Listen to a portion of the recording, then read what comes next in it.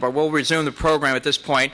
Again, I'm Ed Juris. I'm the president of the governing board of NOACA, and it's my privilege to introduce our keynote speaker, County Executive Ed FitzGerald. You know, in my other life, I am the director of regional collaboration, so I work for Executive FitzGerald, and so it was natural when the staff said that they were looking for a keynote speaker. They came to me and said, well, you know, Mr. FitzGerald, would you ask him if he will speak? And I'll be honest with you, he was a little reluctant at first. And I said, well, this is a pretty prestigious organization, a lot of public officials and whatnot. And he said, you know, I've been working pretty hard. It's June, it's summer, it's Friday. I don't know. And I said, well, you know, the keynote speaker gets one of these engraved pens. And it closed the deal. So we're very fortunate to have Ed FitzGerald here, and you know, he's been county executive now, I believe, about a year and a half. And it's interesting because he tells a story that when the charter form of government was created, the Plain Dealer did an article about who's going to be the county executive well before the campaign started, and had about 15 pictures of potential candidates, and he was not one of the candidates that they thought would be on the radar screen, at least that deserved a picture. But another thing I knew, because I was in the legislature for 9 years, and I talked to a lot of people about the county executive position, especially the first county executive position, and a lot of the seasoned politicians were shying away from it, and I couldn't understand why, because people were saying, well, this is going to be the second most powerful position in Ohio, next to the governor. And people said, well, you know, that's going to be a graveyard for somebody's career, because whoever gets in that first year is going to have to make so many cuts and so many changes and upset so many people that they'll be finished, and it's the guy who'll come in after him that'll be the big success. But we found in the year and a half that we've had that hasn't been the case, that County Executive FitzGerald stepped forward, and having been an FBI agent, having been an attorney, having been a councilman and the mayor in the city of Lakewood, stepped forward to take on this position, and I think the results have been very dramatic. We have a very good relationship between the county executive and the county council. He's trimmed the payroll there. He's a lot of innovations in terms of economic development. We have, for the first time, a $100 million economic development fund. We had some of the leaders throughout the state come and the county come to meet with the executive after about 9 months in office. And I always remember that Gene Krebs, who served with me in the legislatures from the Columbus area, said, you know, everybody in the state is watching Cuyahoga County because they see nothing but good things happening up here, and they're wondering if they ought to change to this form of government, of county executive form of government. We've been very fortunate in these months to have a new direction. We talked a little bit about it today, how involved NOACA has been in changing things. The panel discussion, what Ari Marin said about the transformation, the revitalization of downtown. It's an exciting time to be living in Cleveland area. It's an exciting time to be in Cuyahoga County. And a big part of that has been the work that Ed FitzGerald has done. So we're very fortunate to have him here today to talk about an update on the new and improved Cuyahoga County. So please welcome County Executive Ed FitzGerald.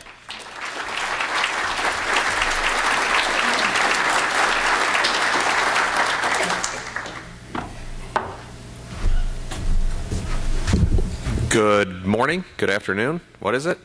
It's the afternoon, right? Good afternoon, everybody. Thank you very much for the invitation. Thank you, Ed, for a very nice introduction. It's always very safe to have somebody that works for you introduce you, because you know they're going to do it right. Thank you for the pen. And it did not influence my decision in any way. Ed, I'll donate it back to you if you like, just to make sure. We have to be careful about that with the history that the county has had. You know, something that Ed said was,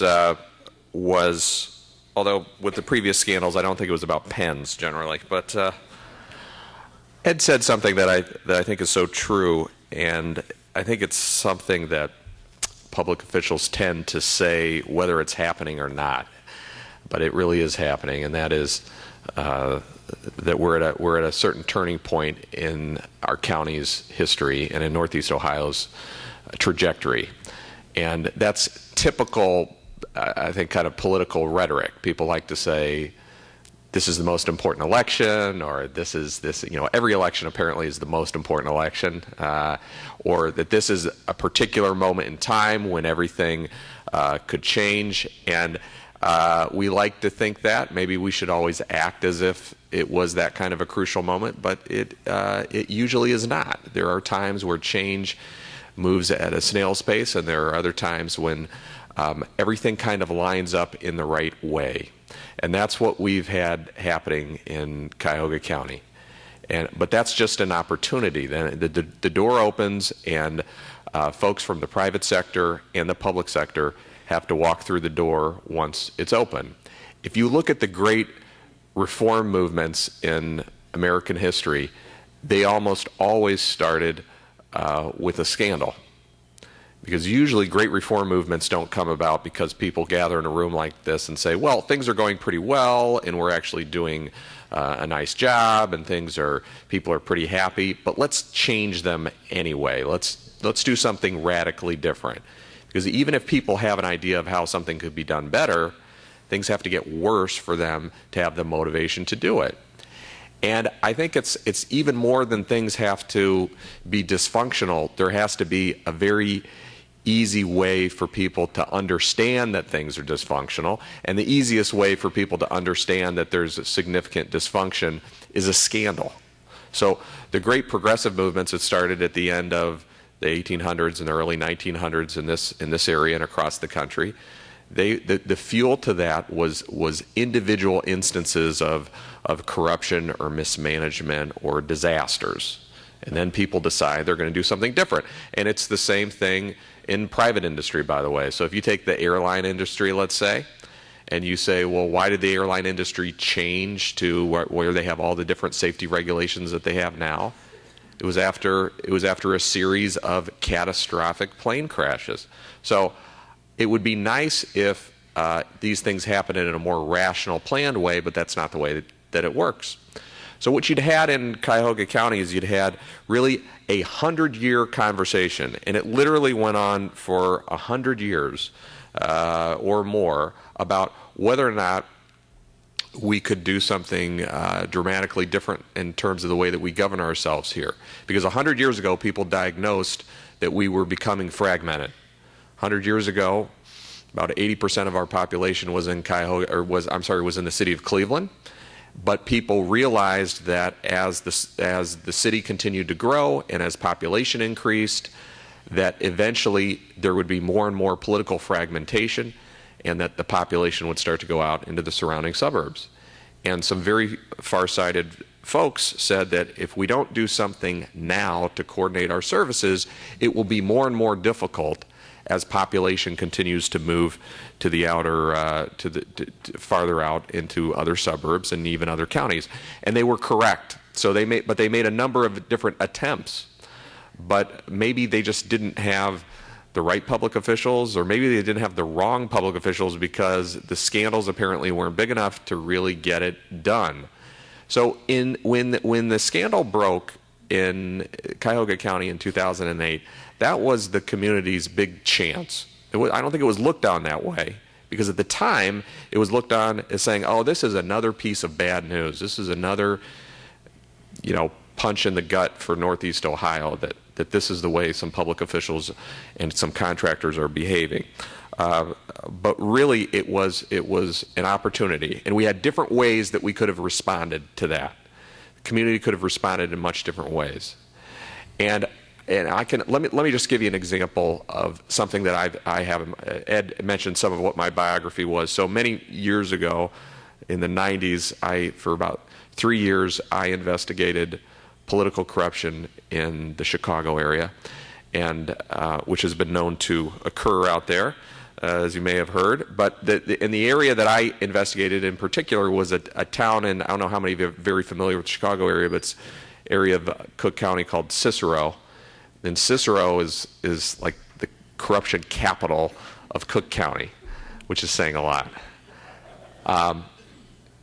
There was an investigation that I was heading up at the time, and it continued. It started before I got there, and I think it's still going on, basically, and it's been It's been going on for decades, I guess. But there's a very successful particular investigation where almost everybody went to jail. The mayor, the police chief, the treasurer, and on and on and on and on and on. And a bunch of folks that were active in the local organized crime syndicate. They all went to jail. They all went to jail. And there was no reform after it. There was no reform. As a matter of fact, I remember talking to people in Cicero. I got to know a lot of the people that worked there, business people and regular residents, and they were totally nonplussed by the whole thing. And you'd say, well, doesn't this make you angry that this is going on? And they said, no, that's the way it works. That's the way it goes. So after this whole cast of characters that had dominated the town for a couple decades, after they were all thrown out, they were just replaced by the exact same thing. And people voted them right back in again. Didn't have any effect at all. As a matter of fact, some of them were reelected while their indictments were still pending. No problem. No problem at all. That's when corruption has really penetrated to the whole society. And that's what we didn't have happen in this county. We had individuals that were, but the people of this county had the exact proper response once it all became public. They were disgusted by it, and they said we've got to do something different about it. And they tried to do that in different ways, but it has resulted in a county government that's reform oriented, and that's what we've tried to give them. The reason that I think that the timing is so good with this is because sometimes you have kind of a renaissance that happens in the private sector. You have an economic boom. Sometimes you have that happen in civic space, and sometimes you have it happen in a government space. And what we have happening is it's all happening at the same time. And that was not by design. That's just the way it happened to be. So you had your political scandal happen at the exact same time that the economy had hit bottom and was starting to come back up.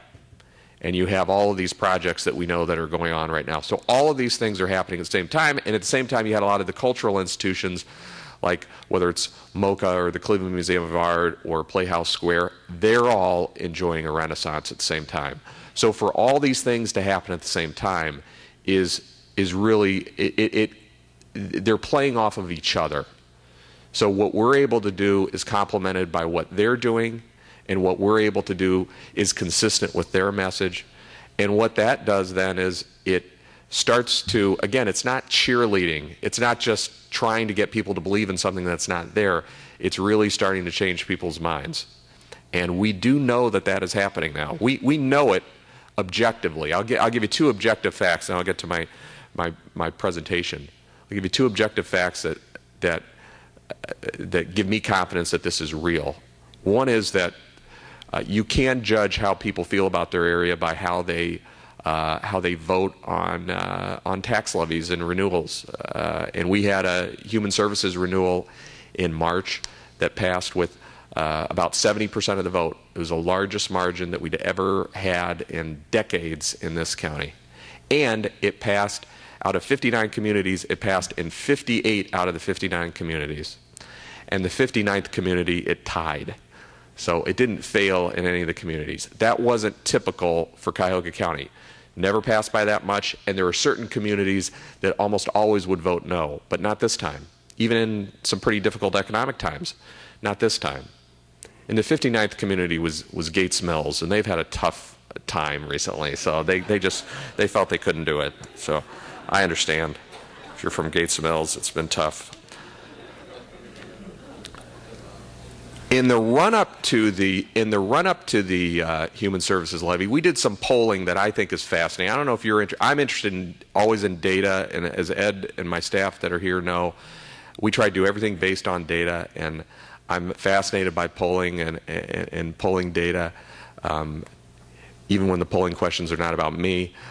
So we asked, how do people feel about their county government? How do they feel about Ohio? How do they feel about the country? How do they feel about Cuyahoga County and Northeast Ohio? Here's what's interesting.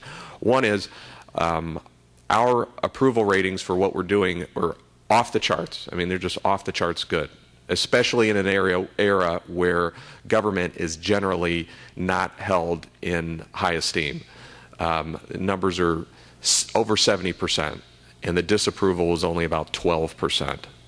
It's just unheard of numbers, and that is noteworthy, and that was gratifying to us. But we also asked people, how do you feel, besides government, how do you just feel about the area?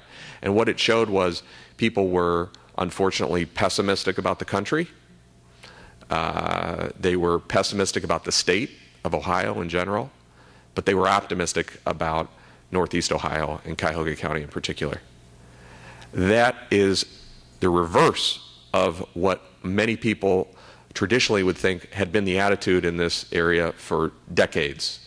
And I talk to people about this sometimes. I would say, you know, I do believe that the area has been suffering from collective low self-esteem or kind of a defeatist complex. I don't know exactly when it started. I think it started sometime in the 60s or 70s, but I think we are almost out of it in terms of public perception. We're not there yet, but it is changing. I've seen it in the poll numbers. I've seen it just in the conversations that I have with people, and I think you probably have too.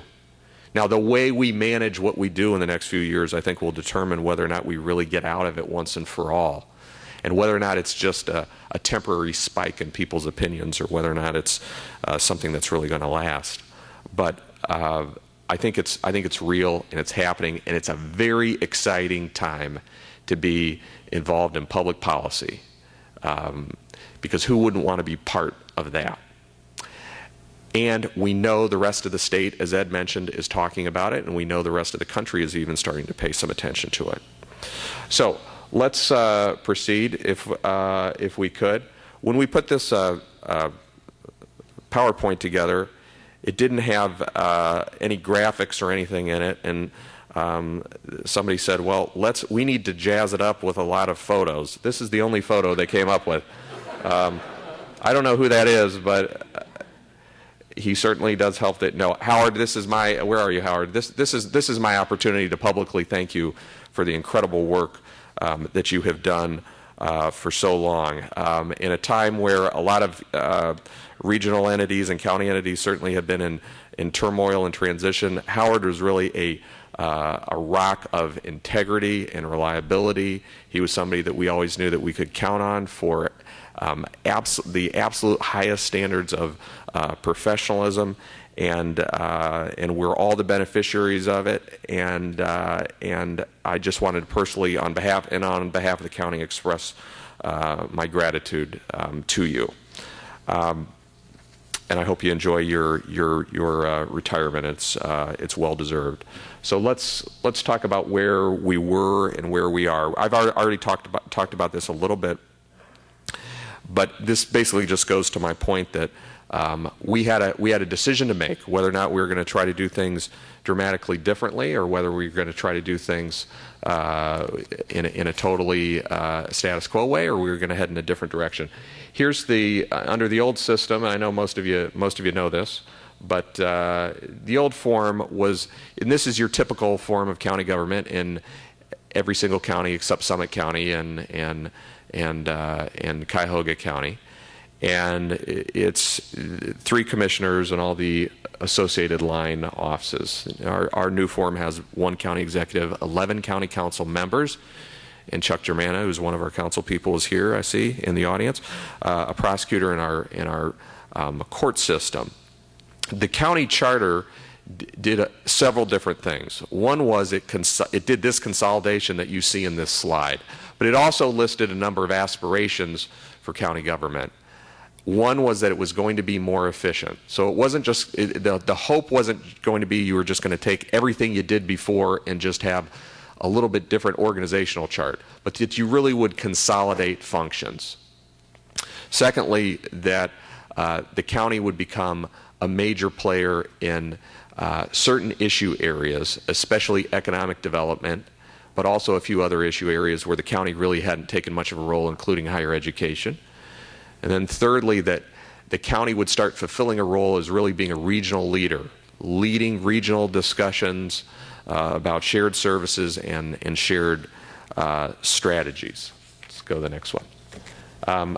I mentioned this before, but I'm a little ahead of myself. But the part of it, again, at Summit County and ourselves, we're actually the most consolidated, and we're actually one of the most consolidated across the country. There are lots of county executives all over the United States, but a lot of them do still have more individual, separately elected officials, whether it's a sheriff or a fiscal officer or whatever the case might be.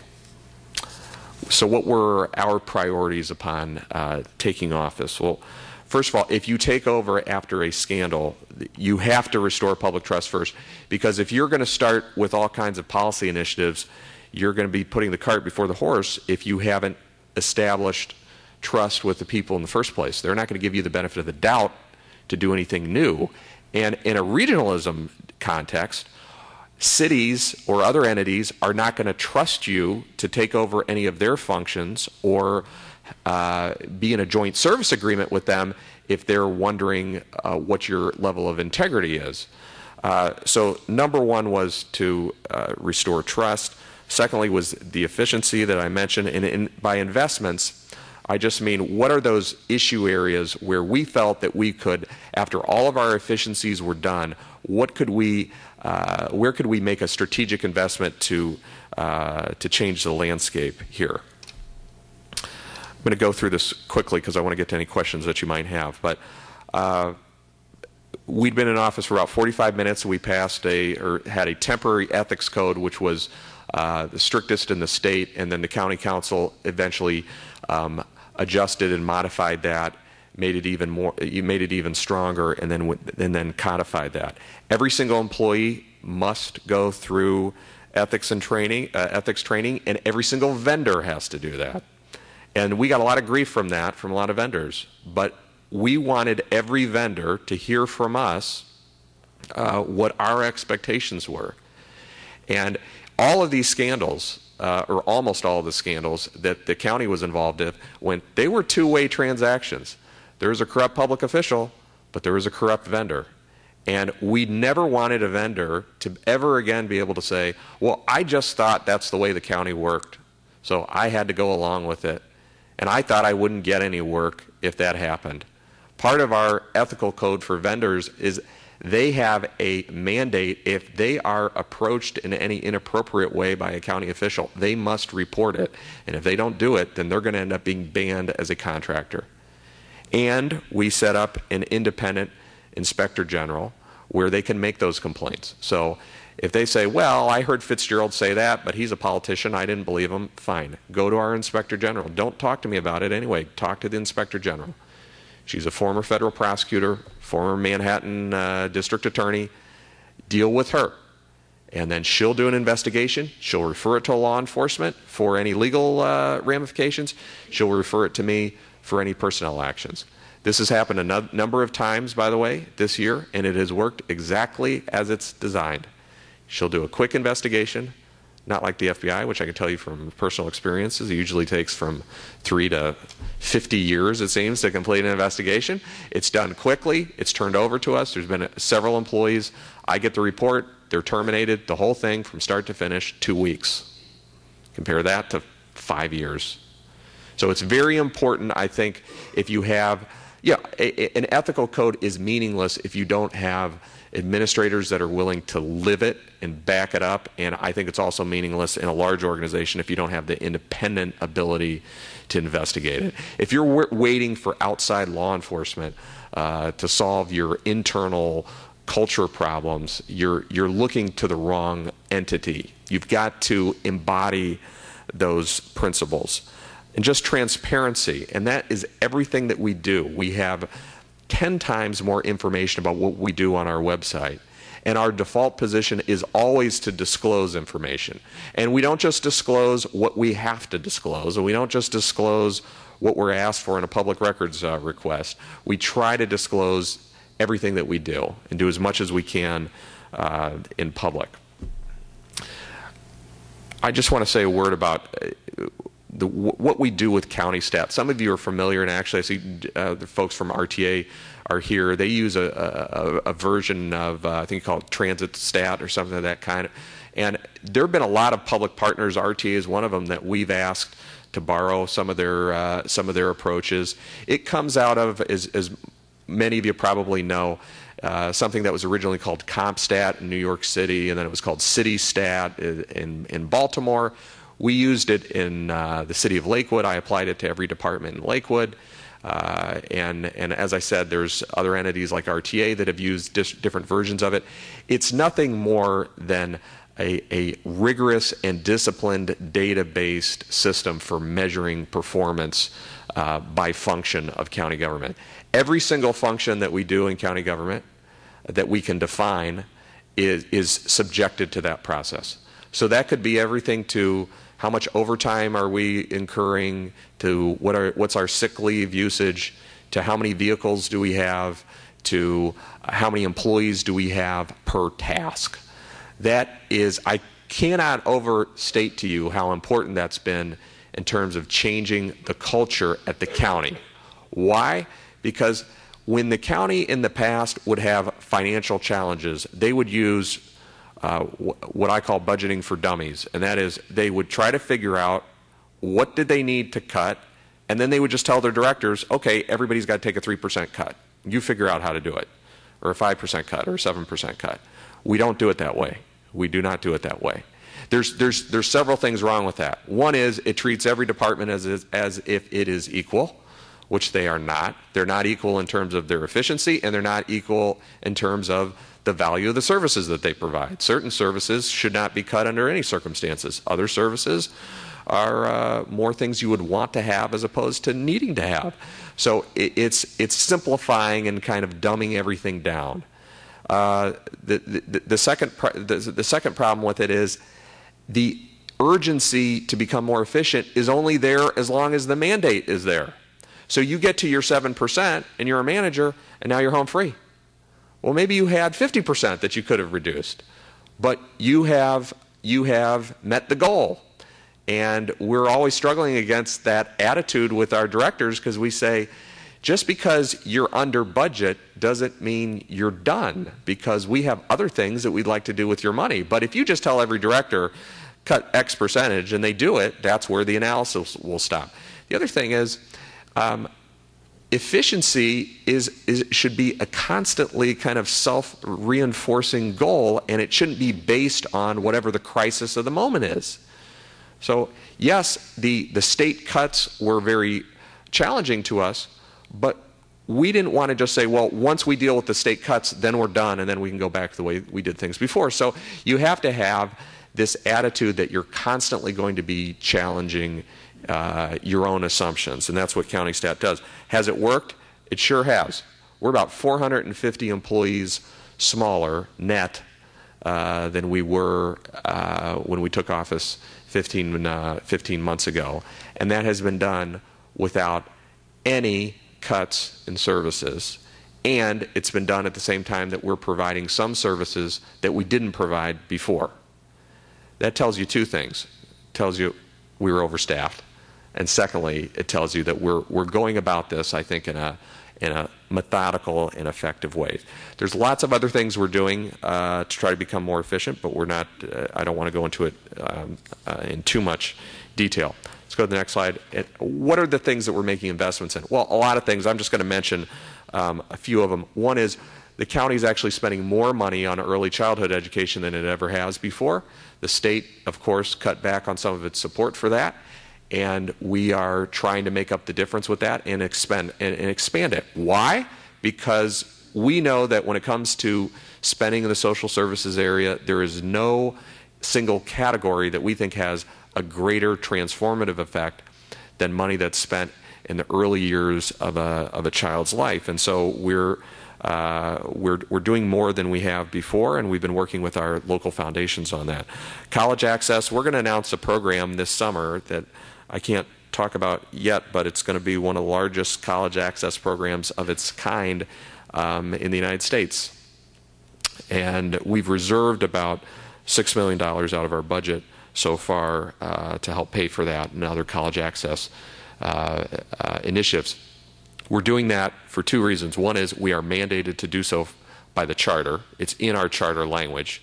Secondly, our college attainment rate in Cuyahoga County is about 10 points behind the national average. It's dismal in the city of Cleveland. Under 10% of adults in the city of Cleveland have a 4-year degree or more. 9%. So now, countywide, it's about 25%. But that is a prescription for disaster. We know that most of the jobs created in this century are going to require some kind of significant post-secondary education. So to have a workforce where 75% don't have 4-year degrees and a huge percentage don't have any kind of skilled occupation is basically sentencing a huge portion of your population to poverty or near poverty. So we've got to do something about that. Law enforcement, we established a community policing unit of 12 new sheriff's deputies. What's interesting about that is there's hardly been a police force or a county that has added deputies in recent times because of state cuts to the budget. The fact that we were able to actually put more deputies on the street is unusual. And it was based on something I did in the city of Lakewood where we cut our budget, but we invested in law enforcement. We increased the number of police officers by about 10%, and our crime rate in Lakewood went down by about 18%. We can't do something that dramatic in Cuyahoga County, but we're helping, and it's been a big success so far. It started to be deployed city by city. It was in Warrensville Heights, it was in Euclid, it was just in Fairview Park, and it's an important assistance to local government. The $100 million Economic Development Fund, Ed mentioned it a little bit. It is funded by, it's basically a bond. It's not a voted bond. It's a bond. It's bonding capacity that we have. The County Council passed it a couple months ago. It's based, I won't go into too much detail about it. I can answer questions if you'd like later.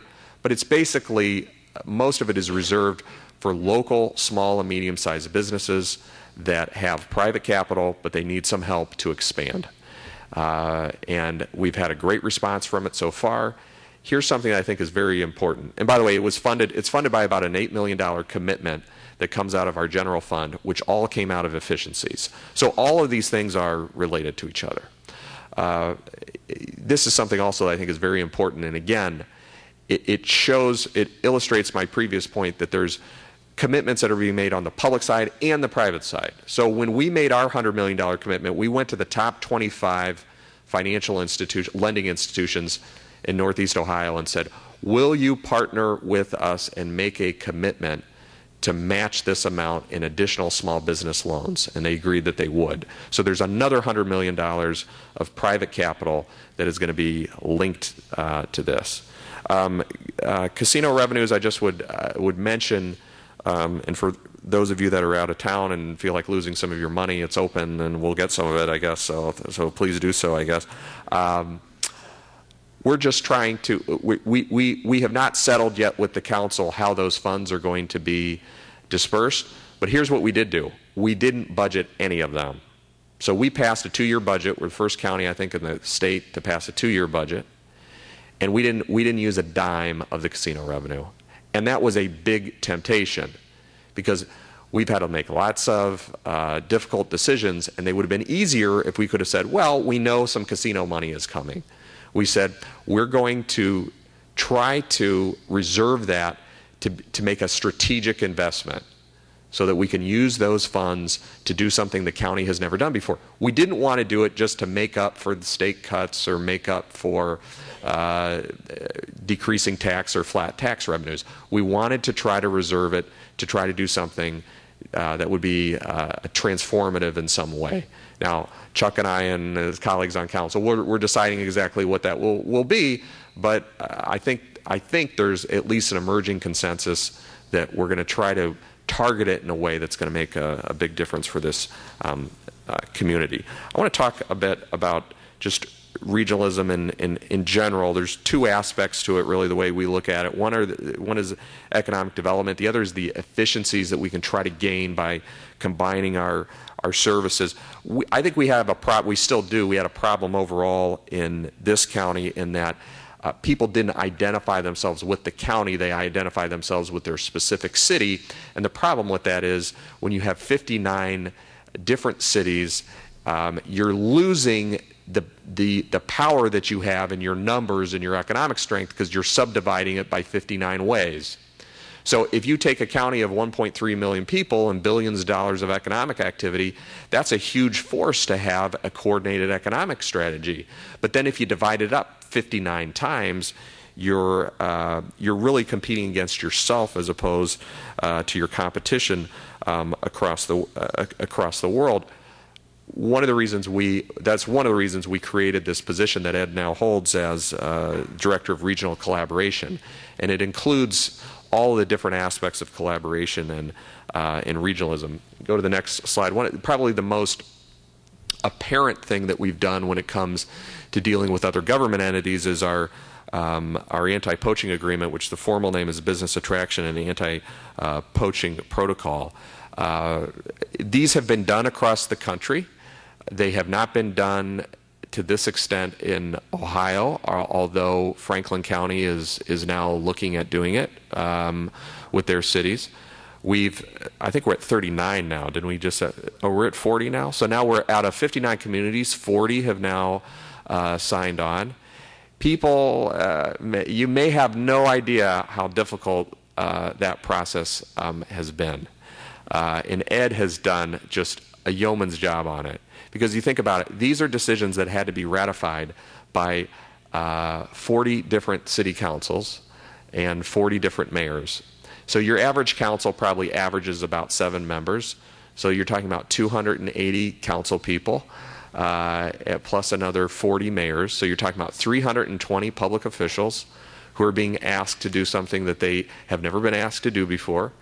It isn't high on their priority list a lot of times. There's a lot of rivalries, and they're not used to thinking about this. And they're dealing with a county that they may have some residual mistrust over. So it's been an extremely delicate process that Ed has had to go through. I don't think he had any gray hair when he took the job. Look at him now. He's a wreck. No, you look great, Ed. But it's really been a big success, and it to the point now where every single community, by the way, over 25,000 has now signed it, and it represents about 82% of the population of Cuyahoga County. So, and we're not done yet. The other 19 haven't said no. There actually have only been about 2 communities that have officially said no, and we're not even taking that as a no. We're taking that as a not yet. But I think we're going to be there with virtually all the cities in Cuyahoga County eventually. There's all kinds of other things happening. I already mentioned the $100 million fund. There's all these projects, and here's the thing that, again, going back to why people should be positive, I think, about what's happening. We're not in the position of some major metropolitan areas that we're in a depressed state economically, and you pass some kind of a tax levy and you say, okay, we're going to have a downtown project. We're going to build a stadium, let's say. Okay? So we're going to take a bunch of public money, we're going to build a stadium, and then say, okay, we're a comeback city. That almost any area can do that. That's not what's happening here. So let's just take Cleveland, for example. I'll skip the suburbs for a moment. There's plenty of success stories in the suburbs. But just if I just use the city of Cleveland, for example, you start on the far east end, you start in the University Circle area, you have several $1 billion worth of projects that have happened there in the last couple of years. Between a $150 million project at the Cleveland Museum of Art, billions of dollars of hospital construction and renovation, Museum of Contemporary Art, a new hotel project, new housing there. Now you go down the street and you get to the Cleveland Clinic. Again, $1 billion projects, a huge expansion up and down in both directions on Euclid Avenue. Then you don't have to go too far. I mean, you don't have to, this isn't like trying to plant something in the middle of a dead area, because you don't have to, you can literally drive this, and every few blocks you're going to see something. Then you get to Cleveland State, which is 100% better than when I was a student there. So you have tremendous progress going on at Cleveland State. Then you get to Playhouse Square, and there used to be kind of a dead zone between Cleveland State and Playhouse Square. They're growing into each other, and Playhouse Square has all kinds of exciting expansion plans. Then you get to East 4th, then you get to, there's restaurants springing up all up and down Euclid now. And then you get to the casino area, then you get to what's happening with the Medical Mart, which is ahead of schedule and under budget, and we're making great progress with a number of conventions we're going to bring to town. Then you get to the East Bank of the Flats that we just did the topping off ceremony, and there's going to be phase 2 to the East Bank of the Flats. Then you get to West 25th, and there's been a renaissance there. You get to the Gordon Square Arts District, and pretty soon you're to Lakewood, which has been a paradise for a number of years now. So you have this huge... Now, you didn't used to be able to tell that kind of story. If it was just an artificially created boom because you subsidized something that never would have happened, you wouldn't have this. You wouldn't have this. So there is something really special happening, and we're not the only ones that think that. People that are coming here are noticing the difference, and they're talking about it. Let's go to the next one, and we're also a part of these discussions, and NOACA has taken a leadership role in these. It's everything from Regional Prosperity Initiative to Sustainable Communities Consortium. I will say that most of our function in county government has been internal, as I mentioned. We're going to start dealing more with our partners in other counties as time goes on. But again, we felt like we had to get our own house in order. If we go to the next one, I'm going to go through here a little quickly. I want to get to any questions that you might have. We also have had this whole conversation with the 59 cities, not just with the no poaching agreement that I mentioned, but also shared services. And here's basically what my vision has been with this. And this will run into the next slide also. The regionalism discussion was missing something. What it was missing was, when it came to municipalities, was there weren't practical, immediate steps that local governments were being asked to do or were given the opportunity to buy into.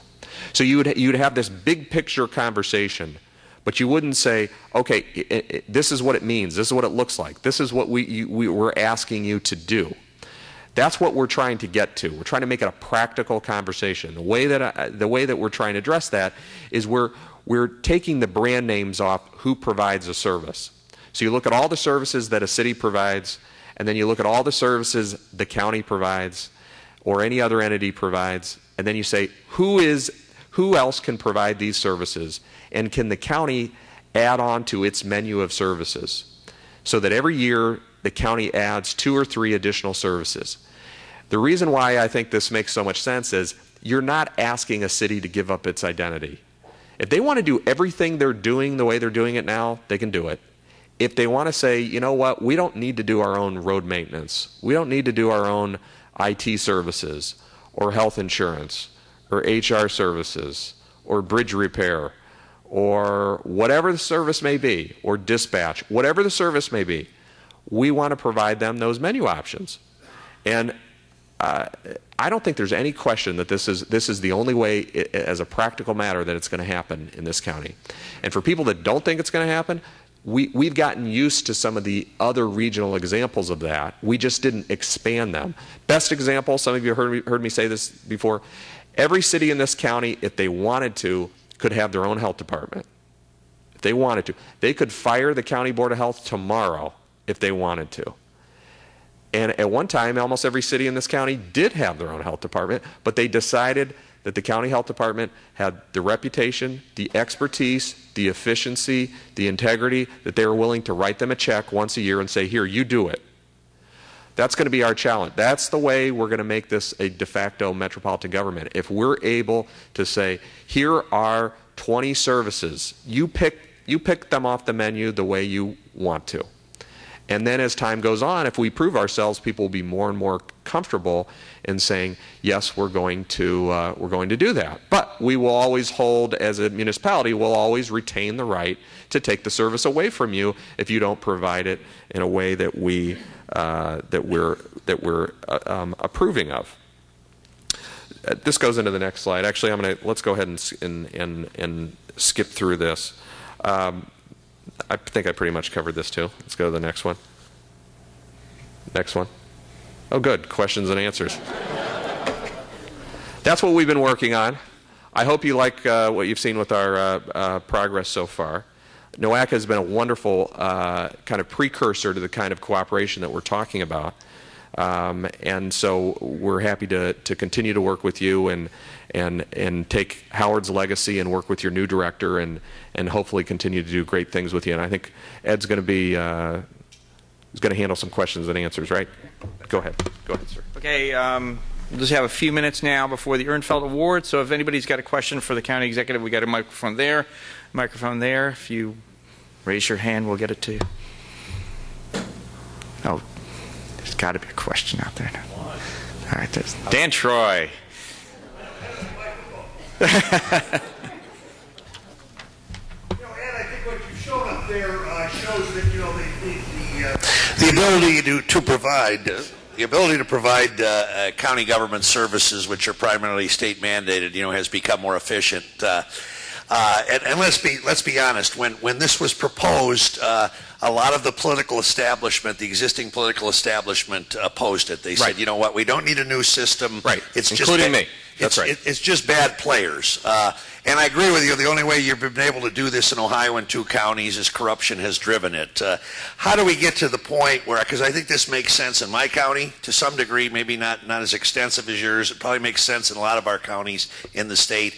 How do we get to the point where this thing can be sold, I guess, on its own merits rather than, needing to have corruption drive it to take place? Right. Well, and Dan and I have had this discussion, and he's been willing to take some political risks in Lake County to start this conversation going. But I have told him that I thought the easiest way to pass it in Lake County would be for them to have a big county corruption scandal, and I think you may be the man for the job.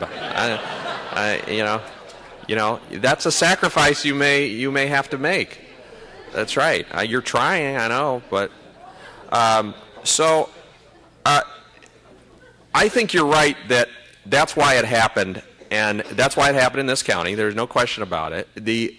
And I've been watching. I can tell you, and you know this better than I do, but there have been conversations in other counties. There's a serious conversation going on in Montgomery County about switching. There's a serious conversation going on in Lucas County. There's discussions in the Mahoning Valley and a couple different places in the Mahoning Valley. My analysis of that is it probably isn't going to happen in any of those places, by the way, because there isn't the outrage against the current system. I think here's probably, I don't know that it's going to be sufficient, but I think here's why we can play. And I don't preach to those people. I don't tell them you have to do this, but I think government responds to what's measured. And the measurements of things have a power in and of themselves. And I think that's true for the private sector. I mean, let me put it this way. You compare it to the private sector. A private sector CEO knows that if it's a publicly traded company, that they're going to be evaluated partly on what the share price is. They know that the quarterly earnings report is going to matter in terms of how their board evaluates them. That's what's missing in government in general. I think it's missing in city governments. I think it's missing in county governments. When I became a mayor, I was appalled at the lack of kind of discipline about best practices and what's efficient and what's not that's out there. I think the discussion is very amorphous and kind of anecdotal about this stuff. And I think that the way to do it, I'm not saying it would solve the situation, because I think different counties will decide to go different ways. But the way to try to give some ammunition to folks that are trying to push for creativity and some consolidation is to have some report cards that go out there and can tell people very specifically. You must be telling me I'm out of time. Wow, it's getting even darker. Is tell people very specifically, this is how much this is costing you. I want to give you one quick example of what I'm talking about. We had a very disjointed IT infrastructure in Cuyahoga County. because you have something called the ADP board. You know that. You deal with it in county, okay? And then all the individual departments had their own IT people. And then you had the law enforcement IT stuff. And then you have the court system IT stuff, right? So we're one of the only counties now in Ohio that we have one chief information officer that is combining all this stuff. But, and we've saved millions and millions of dollars on it. But here's the thing. There are established standards of how much should a government entity be spending per capita on IT. You know, it is a certain percentage per employee. How many thousands of dollars are you spending on IT per employee? And we were overspending. We're now dramatically below the national average. But that's where public policy has fallen short. Because instead of having these kind of uninformed, it would be great to me if editorial boards or good government groups would be able to say, well, okay, County Commission of XYZ County, here are the benchmarks, and how come you're behind on all these things? If you can get to those efficiency levels with 3 commissioners and all the other elected officials, that's great. But if you can't, then you should have to, those elected officials should be forced to have a very frank conversation with their constituents. But it's never been monetized to that extent. So the discussion is like the discussion that we had in this county, where people would say, well, I think it could be more efficient. And other people would say, well, I think that you're giving up your rights to elect all of your elected officials. And that's basically where the discussion ends. We got to get the data involved. We got to get the data involved, and the data will change the discussions. Same thing in Cuyahoga County with the 59 communities. Eventually, our 59 cities, again, when I was a mayor, we never had people come to us and say, hey, Lakewood is spending more because of this, this, and this, and this. I mean, it just that didn't happen. And I think the county can play a role with that. I think some of the nonprofits and other parts of the civic conversation can help with that. I don't think it's a guarantee we'll get to what you're talking about, but I think it would at least create some political pressure that might help. Thank you. Yeah, I think we have time for one more question. We have one over here. Okay.